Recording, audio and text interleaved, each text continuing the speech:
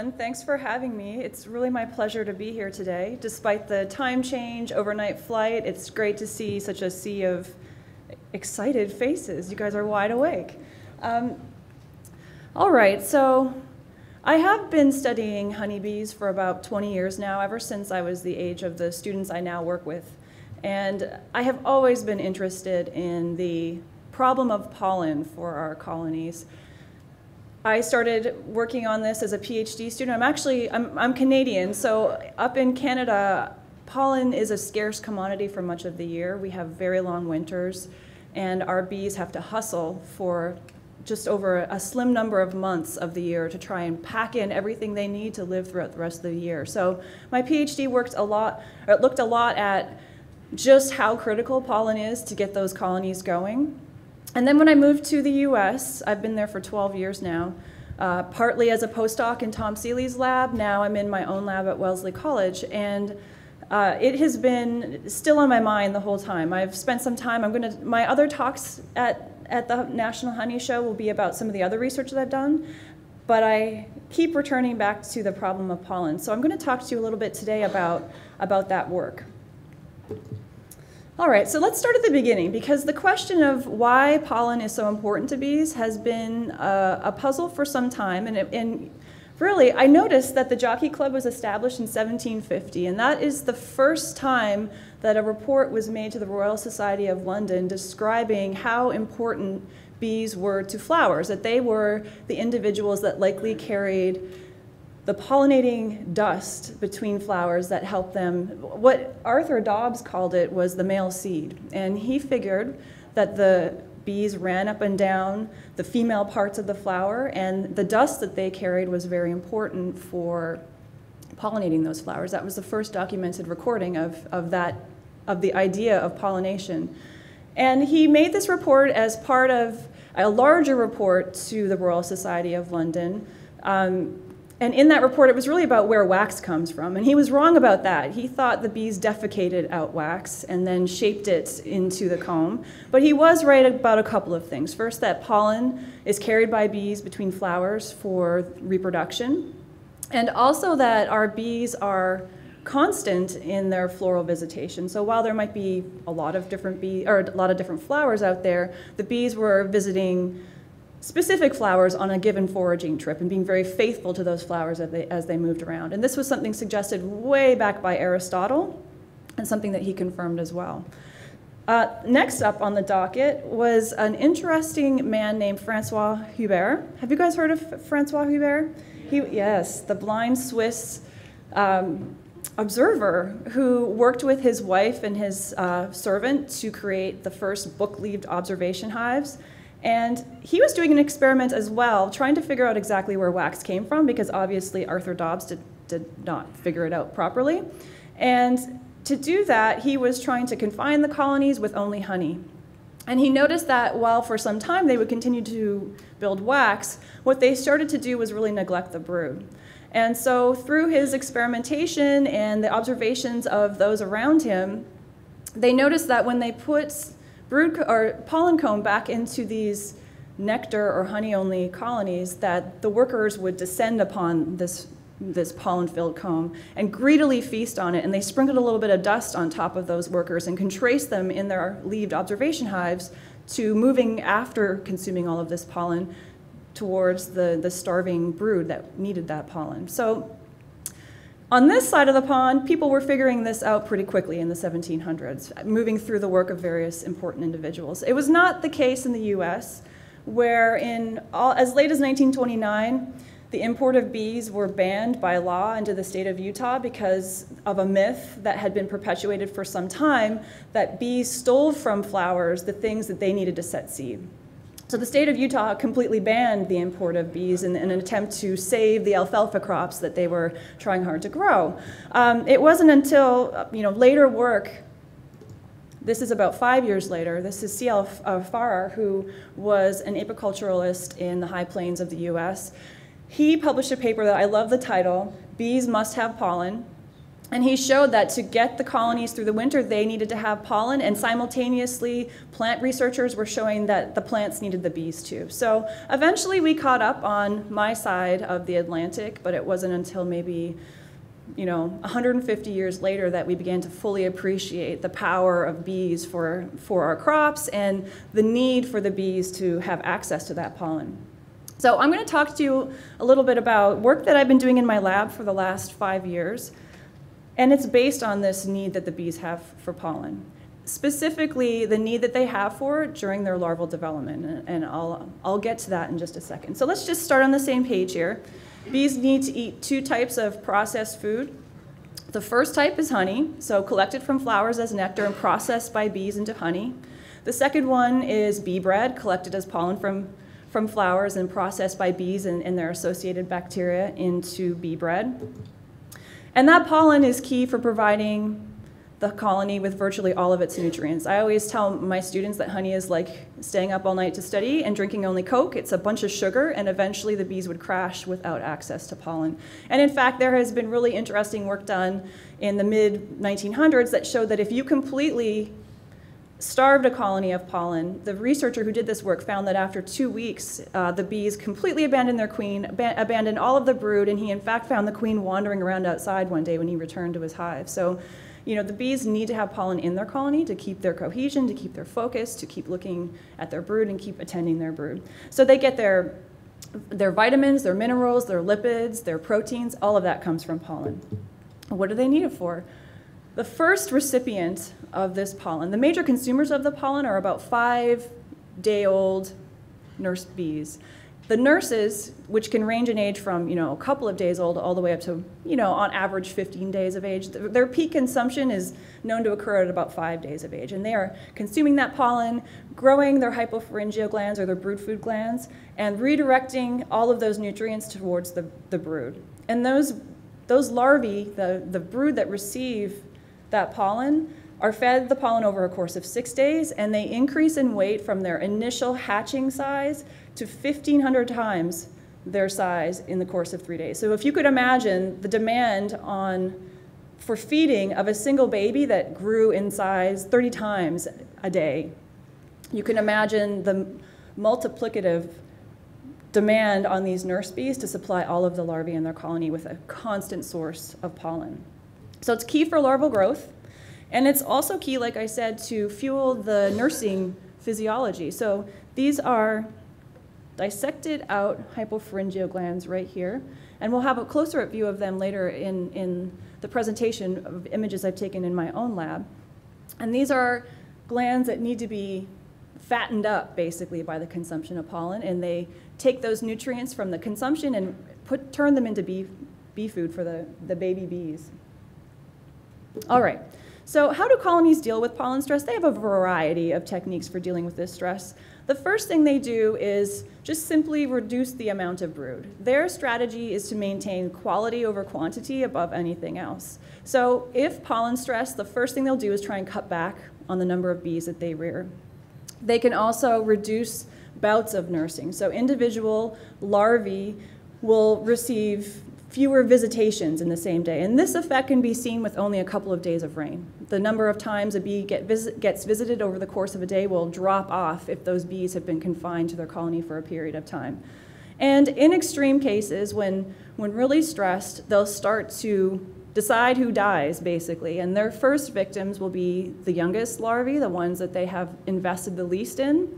And they'll redirect those nutrients to the older larvae. And they also have a strategy of early capping, trying to get those older larvae to a sealed stage where they can go into a developmental phase. But what tends to happen when they have this kind of stress, this kind of pollen stress in a colony, is what you get, despite the attempt to maintain quality over quantity, you still get undersized bees and bees that tend to not live as long. Shorter-lived, undersized bees. And we've seen this in our own colony. In the spring in Boston, we can open a hive, and sometimes the bees, I don't know if you guys have noticed this, but sometimes the bees look noticeably small to us. Tiny little bees.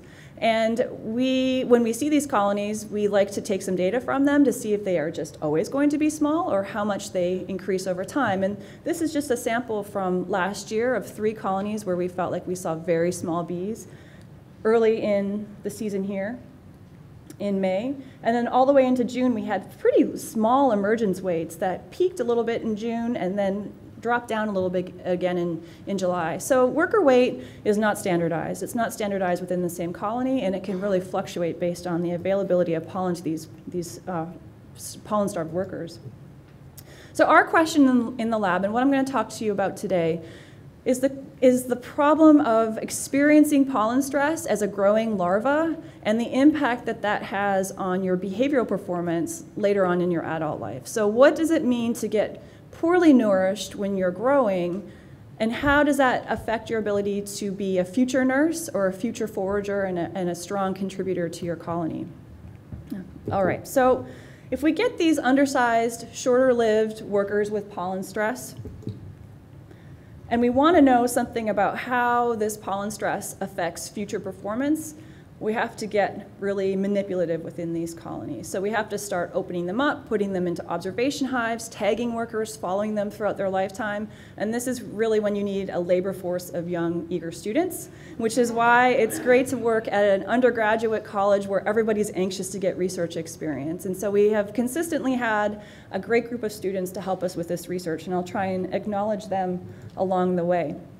So our approach is to create pollen stress in these colonies has been pretty consistent over the years, and I'll try and describe it. What we do is we take a single colony that looks to be doing well. You know, the mite levels are low, the brood pattern is good, it looks visibly healthy to us, which, as you know, it's not a perfect system, but it's better than taking colonies that don't look good. So we try and look for colonies that look as healthy and as viable as possible, and then we split them into 3 subunits per colony. The subunits range from, the first one will have very limited pollen and lots of brood and lots of workers to rear that brood, but not enough pollen available to actually get the full job done. And we confine that subunit so that the bees can only rear the brood they have available to them with what we've provided them. They're not able to go out and forage for anything else. And then the other 2 subunits we consider controls. They have tons of pollen in them, brood to rear, workers to do the rearing. One of them will confine just to test for the effect of confinement, and the other one is also free-flying. So those 2 controls should have adequate access to pollen throughout development and should be able to rear happy, healthy bees. Does that make sense? Okay, so 1 stress treatment, 2 control treatments, 1 confined and 1 free-flying. Then we wait for the workers within these subunits to rear the brood that we've given them. And then what we do is when that brood starts to emerge from their sealed cells, we grab them. You've probably seen images like this before, correct? You grab them, you take a little plastic tag. This is one question I get a lot. How do you get all those tags on those bees? Again, labor force of very anxious students who are excited to get involved in honeybee research. And we can mark about 100 of these an hour. And you take a little bit of glue, you put it on the back, you take a toothpick, you lick the back of the toothpick, and then you stick and stick. And so after a while, you can get these age-matched cohorts of workers where we know which treatment they came from, how old they are, and then we can follow them in our observation hives over the remainder of their lives. So in order to get workers like this, we have to do a lot of splitting of colonies. A lot of these colonies are so stressed that they will not rear workers. They just completely give up brood rearing and say, well, this is what I think they're saying. No, thank you. This is too hard. We don't have enough pollen. We've eaten everything, including our larvae that we couldn't raise, and we're giving you nothing for the experiment. But about half of those colonies will rear workers.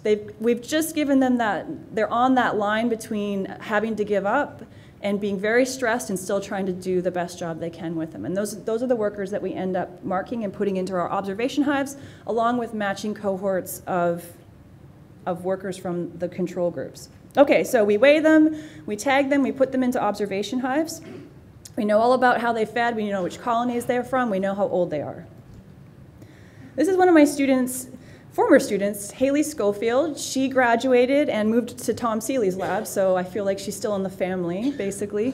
And she's been there for several years now, but she did her senior thesis in my lab, and we published a paper on the first round of this work in 2015. It's an open access paper, PLOS One, so any one of you can look it up online, and it's free for anybody with an internet connection to download. So what we would do over the course of a couple of years is we would build these observation hives. And here's Haley putting a little cage on top of one of our observation hives, and in it she has all of those marked bees so we can introduce them to that observation hive. And then we will monitor how long they live and when they start foraging. And again, this is labor-intensive work. You need somebody to scan. You need multiple people to scan the observation hive several times a day, and we have several observation hives going at the same time. And then we also have people stand outside of the entrance with these plexiglass-covered runway entrances, and this is really where you earn your brownie points in my lab, standing in the sun, counting, trying to learn how to read the tags of these running bees as they run out of this literally called a runway entrance. And what we do is we put baffles in there. Maybe you can see a couple of them right here. So it's not a straight shot. The bees have to run a maze before they can come out, which gives us time to see their tag before they go. And we watch for several hours a day in rotating shifts. It's not a perfect system, so there's not somebody there every day. We are taking a sample of who's foraging, but we're trying to track as much as we can when they start foraging, how often they forage, and how many days they forage before they disappear from the colony. If you would like to volunteer, you are welcome to come to my lab. We always need bodies to do this.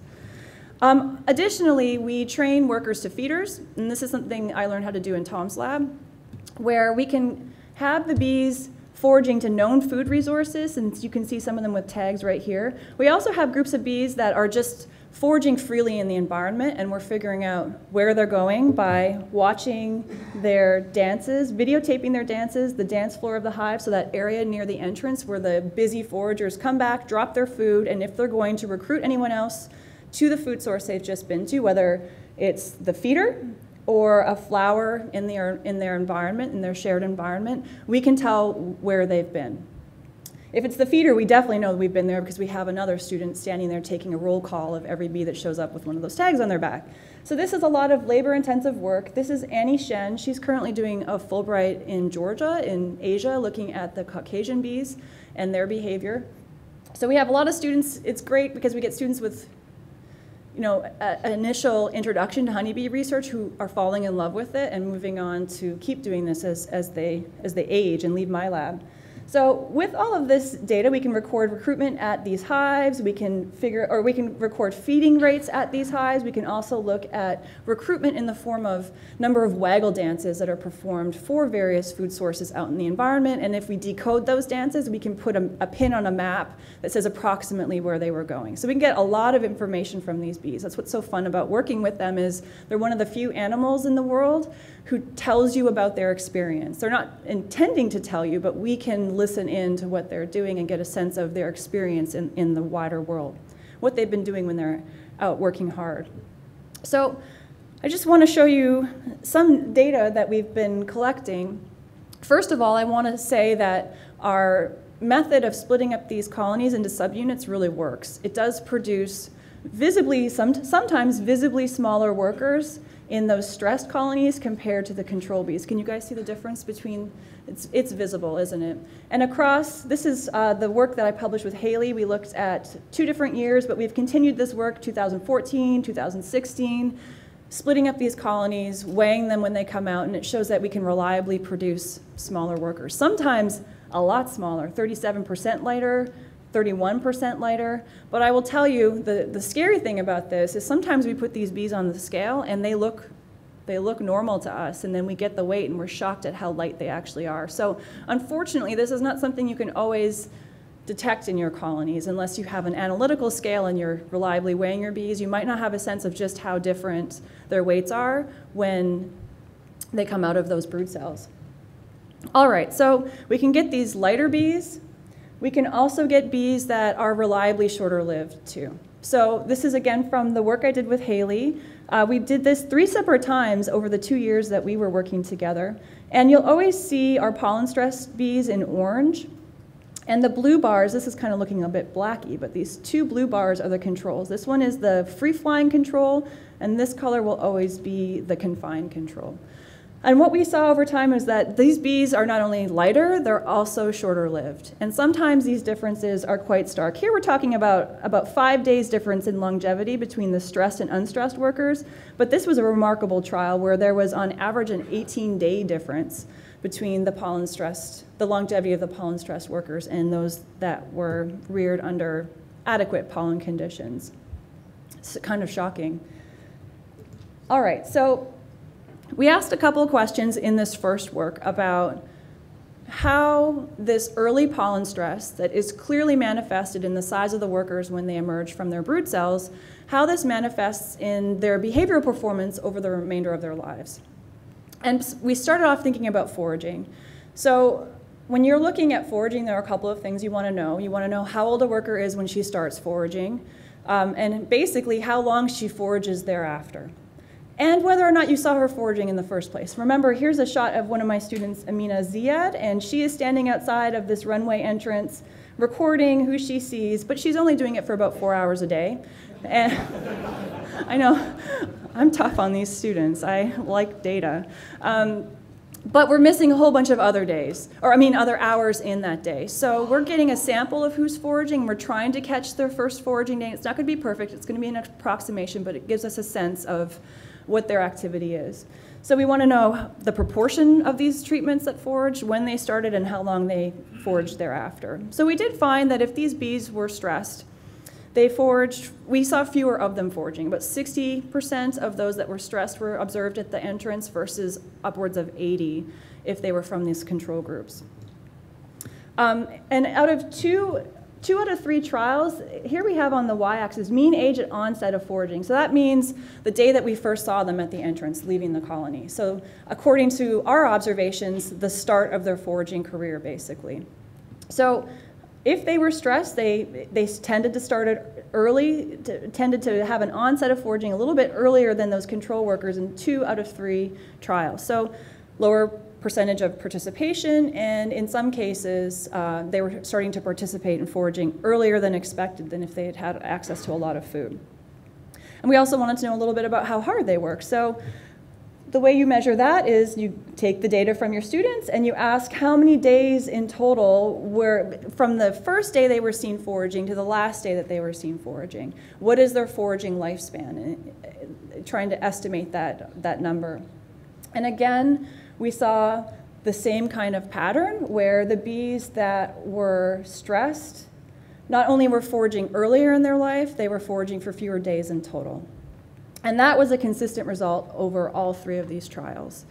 And disturbingly, when we looked at the data a little bit more carefully, we also noticed that there were a very high proportion of these stressed workers, 2 times more of the stressed workers were likely to be seen only on 1 day. So from our best estimates, they went out foraging once, and we never saw them again. We don't know what happened to them. We don't know if they were physiologically not up to the task of foraging and just so weakly foraging that we never observed them again. We don't know if they had a hard time finding their way back home. We don't know if they were more inclined to be predated upon. We don't have a sense of what happened to them out there in the field, but we do know that they were 2 times more likely, if stressed, to disappear after their first day that they were spotted at the entrance. And this is a disturbing result. All right, so the other thing we did was we tried to get a sense not only of their activity at the entrance, we also tried to get a sense of how well they came back to those colonies and reported where they had been. So there's 2 important parts to foraging. You've got to get out there and do the work of foraging, but if you have access or experience with a good food resource, you need to come back and tell other individuals about it so that colony can very quickly capitalize on those good resources. So there's the foraging aspect that I just told you about, but then there's the recruitment aspect that comes through waggle dancing, and we wanted to look at that too. So to get that done, you have to have more students watching more videos of lots of dance floors and trying to get a sense of pointing out on those videos who's dancing when, and then going back months later and watching those videos and recording how many waggle runs they did, how those added up over time, how many times they came back and waggle run, all that kind of stuff. Does that make sense? lots of different ways to look at the quality of dancing. So we did this only in trial 3 because it's very labor-intensive work, but we did it over a pretty long period of time, longer than a month. We had hours and hours of videotapes, and we spanned a pretty wide range, 12 to 45 days of age for the focal workers that we were looking at. And in total, we looked at almost 400 dances done by over 100 workers, 116 workers in total. So the good news, and this is what it looks like inside an observation hive. It's a little bit murky. You can probably see it's not a clear shot as if that glass isn't there. So this is tough work. It requires good eyesight, patience, and an ability to just keep doing the same thing over and over again as far as data collection for these young students that are getting used to doing honeybee research. So here's the good news. Oh, actually, no, bad news first, I forgot. There's good news to come. We saw a pretty low proportion of these pollen-stressed workers actually participated in dancing. And again, we are taking a sample of total dancing. We're not completely covering all of the times that bees could possibly be dancing in these observation hives, so we're certainly missing individuals, but how we miss them should be even between these groups of stressed and unstressed workers. So in the stressed workers, we saw dancing happening, or dances being performed by about 9% of the workers that we knew were in those colonies at the time, versus about a quarter at max of the workers that were from the control groups that had been, as larvae, well fed. And I want to point out that all of these workers are sharing the same hive as adults. They are in a single observation hive in a shared common environment, and we made sure the entire time that they had access to a lot of pollen as adults. So the stress really was limited to, as far as we could tell from the human side, was limited to this period of larval development. So here's the good news. Once the workers started dancing, if they were of the proportion of the treatment groups, if they took up the task of dancing, their rate of activity was pretty equivalent across the groups, whether we were looking at total dances, total waggle runs, the number of days that we observed. I mean, things were pretty equivalent once they started dancing. The problem was the proportion of bees that took up that dancing task was a lot lower if they were stressed out. And there was another problem too. Part of what you can do when you look at waggle dancing is ask questions about how good the level of the quality of information that those bees are providing. So one thing that is an element of quality is just how precise those dances are. So if you have bees going to a specific resource and they're all going to that place and we're not moving that resource around, we're keeping it in one spot, in theory, those workers should come back and perform waggle dances that have pretty consistent, I think I'm killing the battery on this, pretty consistent waggle runs over time. But that's not really how it works in real life. If you look at individual waggle runs performed by the same worker, there's some inconsistency in the angle of that waggle from run to run. So what you might get is something more like this. Some of them are really straight, if they mean to be straight, if that's the correct direction they should be indicating, but some will be slightly off in terms of the trueness of that run. And that will happen across all of the workers. So what we did is we looked at how precise those waggle dances were across both stressed and unstressed groups. And what we found was that the stressed bees performed more imprecise dances as well. So they were less likely to take up the task of dancing. Once they did it, their activity level was pretty equivalent, but their dances were not quite as accurate or as precise. And this is a really interesting effect because this problem of imprecision for dances has been seen in a couple of other stress contexts. The first one is if the temperature, when these larvae are developing, if the temperature is not optimal, the workers that are produced from poorly controlled brood areas, as adults can perform more imprecise dances. And the other context where we know that this kind of result is seen is if the bees don't get enough sleep. So you might not have known much about bee sleep, but it is the truth that bees sleep. I get this question all the time from students, do bees sleep? And if you've ever looked in an observation hive and you've seen bees around the margins kind of hanging onto the comb with their head like this and their antennae a little bit like that, of course they don't have eyelids, so they're not going to give themselves away like that, but the bees will rest around the periphery of the colony. And in one of my friends, Barrett Klein, did this really interesting experiment where he created what he called the bee insomnator. And he put tags on the backs of the bees, some of which responded to a magnet and others didn't. And then he would run a magnet up and down the observation hive at regular intervals throughout the night. And some of the bees would get disturbed by the action of the magnet and some of them wouldn't. And those bees that got disturbed by the magnet routinely over the course of their sleep performed more imprecise dances the next day. So sleep stress, developmental temperature stress, and now we know larval pollen stress can cause this kind of signal disruption within these colonies. All right, so we did, let me just check the time here. We did have a lot of questions after we got these results. One of them was, why are these foragers starting to forage so early? And if you think about the important job that bees do in the colony, there's lots of important jobs, but two of the major ones that are the most physiologically demanding are foraging later on in life, but being a good nurse bee earlier in life. And the availability of pollen is really critical to this early stage. The more pollen you have in a colony, the more these hypopharyngeal glands get fueled, the longer the nursing period can go on, and the more larvae can be reared. That's the common knowledge through a lot of great work that's been done throughout the 1900s, a lot of it done in Germany. So we wondered about these precocious foragers, these foragers that are starting to take up the task of foraging earlier than expected, how that reflected on their early nursing periods. We wanted to think about, were these bad foragers, these pollen-stressed poor foragers, also poor nurses? To do that, we marked a whole bunch of bees. So while we were tagging bees, we would also paint mark some bees and put them into a nearby colony and then go in at regular intervals. And these bees were from various treatments, again, the same treatments that I had talked about earlier. Some of them were pollen stressed during larval development. Some of them had adequate access to pollen during larval development.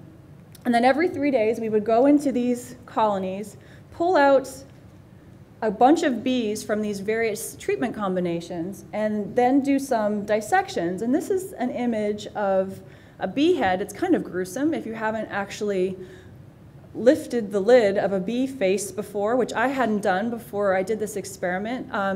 My first thought was, I don't want to do this. I like my bees alive, just like Kim was saying, and I feel really badly picking my subjects out of the colony knowing that I'm going to have to look at the inside of their head shortly.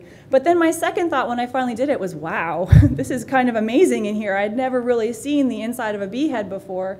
And there's a great book out there by Dade called Honeybee Dissection, and there's really detailed explanations about how to dissect bees. And what you do is you cut up one margin of the eye from the mouth, and then cut up the other margin of the eye from the mouth, and then I think his term is you lift the mask of the bee off, like, I would call it a trunk, car trunk. You would call it the boot, I guess, the lid of the boot. And then underneath, if this is a nurse-age worker, what you'll see on either side are these big, juicy hypopharyngeal glands, or the brood food glands, and they are just glistening. They fill up the entire head. And what's really interesting is as these workers age, these glands atrophy, and there literally is empty space inside of these worker heads when you open up older workers. I couldn't believe it the first time I saw them. And then underneath all of this is the brain of the worker. So, but in front of that are these huge hypopharyngeal glands when the worker bees are actively nursing. So you can do these dissections, and these glands are paired. There's one on each side, and they're kind of in a string. Some people call them a string of pearls, or you could think of them as grapes on a vine. But when a bee is actively nursing, the grapes on those vines, technically called acini, will be big and fat and plump, like a juicy grape. And when those workers transition out of nursing and into other jobs that are the responsibility of older workers, like guarding the entrance or foraging, these acini atrophy, and the same string of the gland will look like it has raisins at the end, so deflated with a smaller diameter of acini. So we did a lot of these dissections for both stressed and unstressed workers during their larval development, and we looked at how that reflected, or how their brood food glands reflected that early larval stress. So keep in mind, we usually think of these glands, the physiology of them and the activity of them, as being fueled by the adult's experience with the amount of pollen in its colony. But what we found was that as these workers aged, and we looked at the mean size of the acini for these workers, and again, the orange is the stressed bees and the blue are the two controls. These stressed bees, although they did see some increase in the size of their acini, and about 8 days of age, they were statistically equivalent.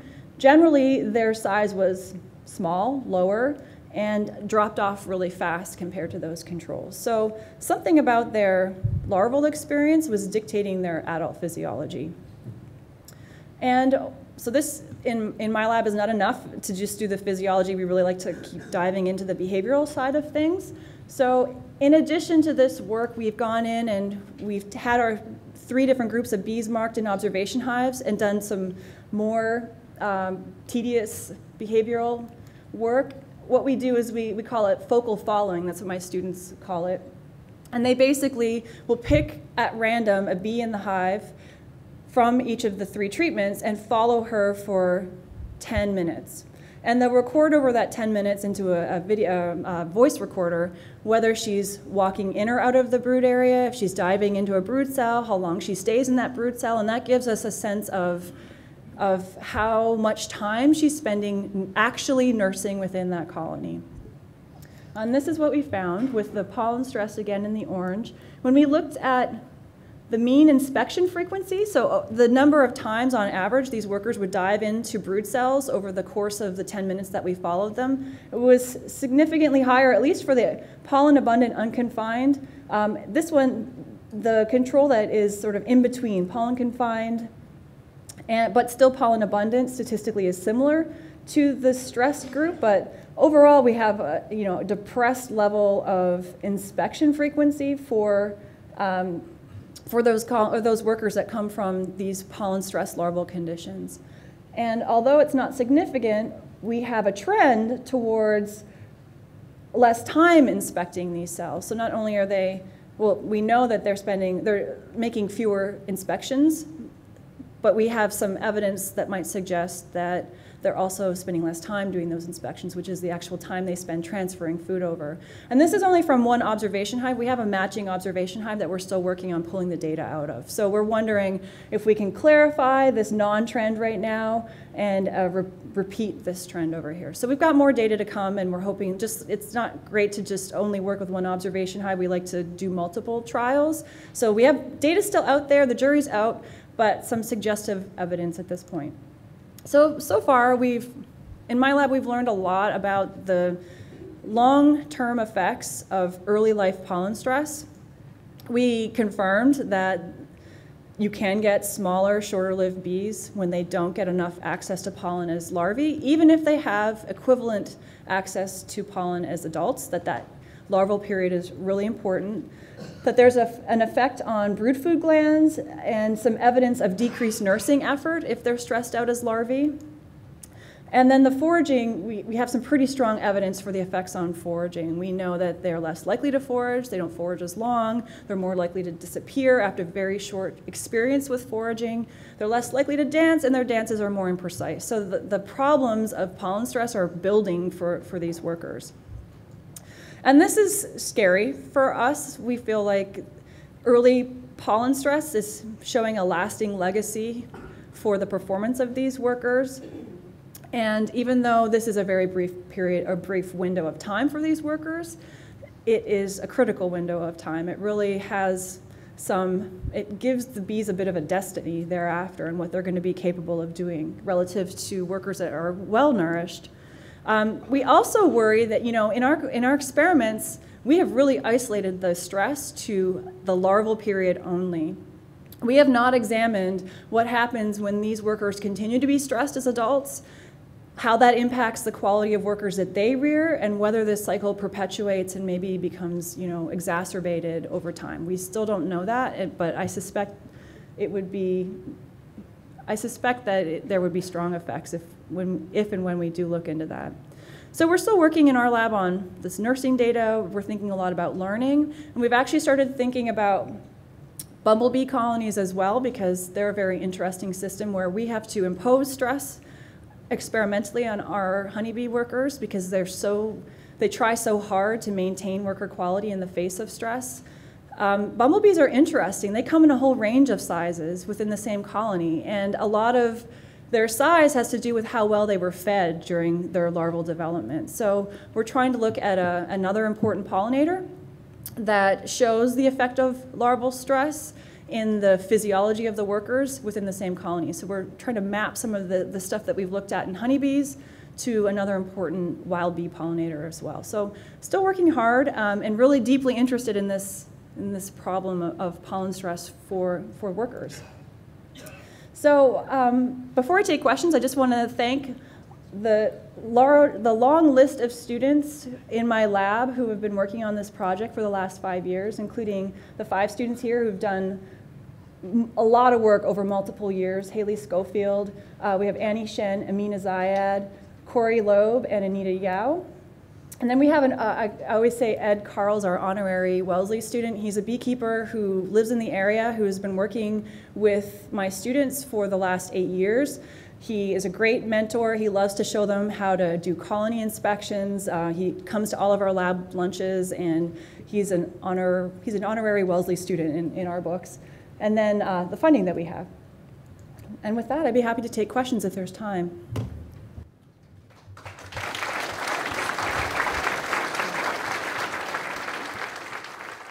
Can I just ask, during your research, have you determined which pollens are better for the bees? Which ones give them the most nutrient? That's a great question. We don't really look at that. We look at the mix of pollen that are in these colonies naturally. We don't manipulate the sources or try and, that's a really difficult thing to do. There's been a lot of work done for a long time, especially in the 20th century, that clearly shows some pollens are better for bees than others. What also is important is how that pollen has been processed, whether it's fresh, how long it's been stored. There are a lot of different factors that determine pollen quality. So we've neatly stepped aside of that complicated question and just dealt with if we look at a single colony to split up into subunits, we take what it has and we divvy it out back to the colony without really assessing the quality or the nature or the sources of those pollens. I think we'd need a whole other team of experts to try and figure that stuff out. Do you think scout bees have been better fed than the ordinary bee? Do I think what kind of bee? Scouts that look out for new sources, the ones that find sources, for a home or new foraging sources. Oh, the scouts. Yes. Do I think that they have had better nutrition? That's a really good question. I think if you look at a colony, that's hard to answer, actually, based on what we've been doing, because we were really taking the same colony members and forcing them down a pathway of either experiencing stress or no stress, in our books. We have never looked at specific individuals in a colony that did have access to all potentially the same nutrient to see if the most active individuals have markers that reflect personally that they have been better nourished compared to their nestmates. It's an interesting question, but we haven't done it. Thank you very much, Heather. Can I be very boring and ask a question about the methodology? You talked about weighing the bees. Weighing the bees, yeah. Individually, dead or alive, or? Oh no, they're alive. What we do is we take the frames, we put them into an incubator, and we monitor the incubators pretty constantly. We'd like to get them really close to having emerged from those cells. So without having very much ability to really eat any food in the colony or anything like that that would increase their weight. So these are frames that don't have other adult workers on them. So there are no nurses there to start, helping them feed or anything like that. And we usually catch them within about probably 10 hours max after their emergence. So there'd be some noise in there, but it pretty much is, as close to their day 0 age as we can grab them. Can I ask, have you done any work on whether there is more pollen stress over the winter months with bees that can't get outside the hive? And as a corollary to that, is there any quality of pollen deterioration over that period? Oh, good question. Well, as a Canadian who, worked with colonies that couldn't get out for, except for cleansing flights, but really no access to new pollen for up to 7 months out of the year. You know, these colonies are stuck with what they have inside their colonies or whatever supplement or extra pollen frames they're given. There is some evidence that stored properly in a nest, processed by bacteria and packed in with honey over top, that pollen and the nutritive value of it is pretty stable over the winter. It's pretty reliably stable. It's when you start taking pollen frames out that some beekeepers say, if I harvest pollen frames in the fall and then hope to feed them back in the spring, will that work? And the question is, what are you doing with those frames when they're out of the colony? Are they just staying at room temperature? How are you storing them? You know, room temperature can degrade pollen quality pretty fast, but the way that the bees pack it and the way that the conditions it experiences over the winter, there's pretty good evidence that the brood rearing capacity of that pollen is fairly stable over time. Have I completely answered your question? That was a complicated question. Yeah. Okay.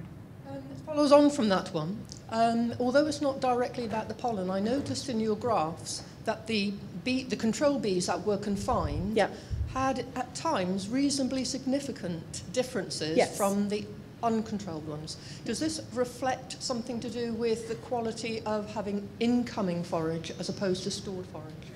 Yeah, I think you're right. So we have, in the case of the control group that was confined, sometimes in some instances they're intermediate between the really stressed group and the adequately fed free-flying group. And we know from work that was done in Carl Kreilsheim's lab in the 1990s that if you force a colony to stay inside, I think how they did it was interesting. They would fake a rain event at the entrance with a sprinkler system. So even though the weather was adequate, the bees perceived that they could not leave. And so they would be confined to the colony in a rain event for up to 5 days.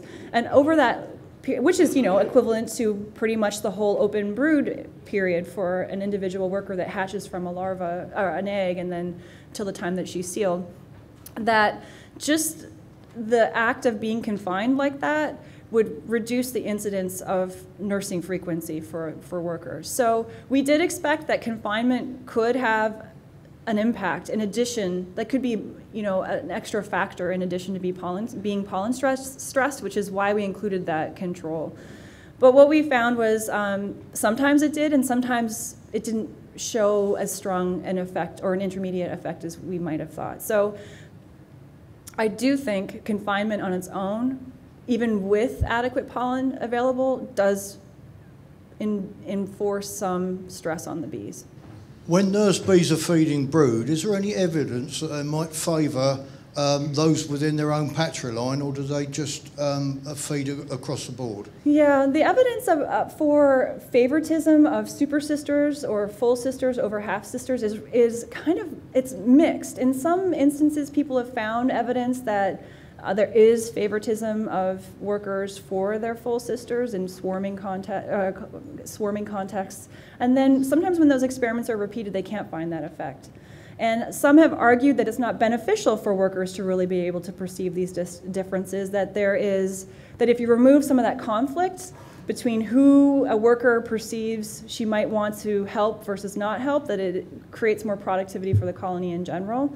And that some people argue that an inability to detect full versus half sistership has evolved specifically to avoid some of that conflict. So the evidence is pretty, it's in disagreement, I would say, over that. And in general, there isn't strong evidence that they can really discriminate. If I understood it correctly, you took a single colony, split it 3 ways to get your 3 colonies for the trial. Yep. One of those colonies would have the original queen. What methodology did you use to get queens into the other 2? Yep. And therefore, having queens from a different source, what was the impact on the overall health of the trial colonies? No, that's a good question, and we did not know the best. There is no perfect way to address that problem, but we thought the idea of introducing new queens into these subunits for the brief window of time that the workers would be rearing, it's really a 6-day period that we keep these subunits separate, then we pull out the frames and put them into an incubator because we really want to target those workers who have experienced stress from the first day of their larval period to the last day.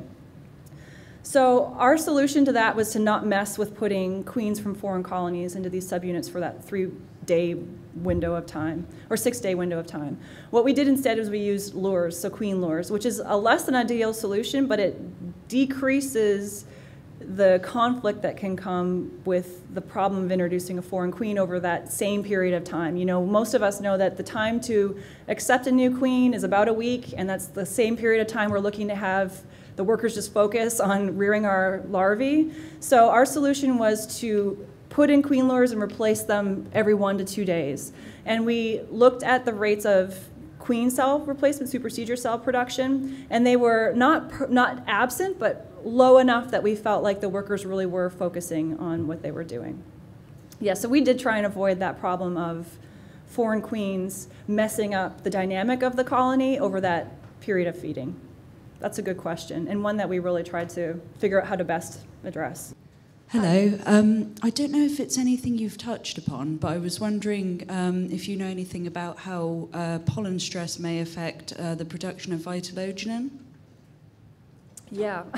Well, this is thought to have a big effect on their ability to nurse properly, too. So, you know, when we think about having these fat bees that can overwinter well and all of the things they need to do with for these really nutrient-intensive parts of their lifetime, I think that we personally in our lab do not measure this, but I expect that pollen stress would greatly impact all of the functions of the bees that depend on that, on vitellogenin. I can't answer you specifically from our work, though.